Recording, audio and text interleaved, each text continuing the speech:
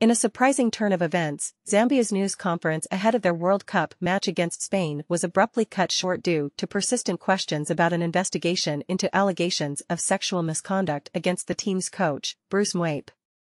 The conference took an unexpected turn when journalists began probing the coach about stepping aside for the good of the team. Mwape responded by expressing his confusion and denying any wrongdoing, stating, "What environment affecting the team in particular?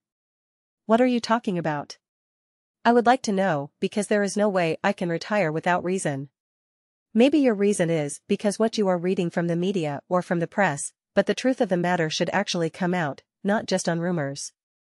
However, further questions were shut down by both FIFA and Zambia press officers, leading to the premature end of the conference and leaving several journalists without a chance to ask their questions.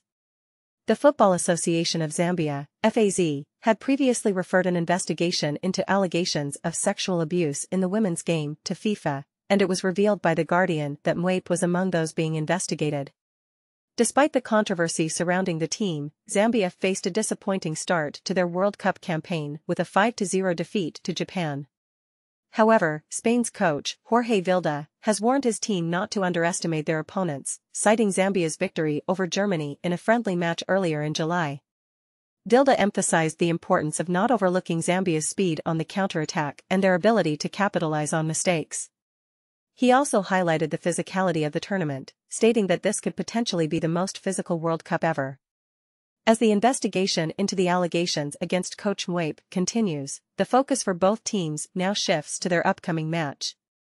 Will Zambia be able to bounce back from their defeat and prove their worth against Spain? Only time will tell. Stay tuned for more updates on the Women's World Cup and the unfolding story surrounding Zambia's coach. Don't forget to like and subscribe to our channel for all the latest football news. Thanks for watching.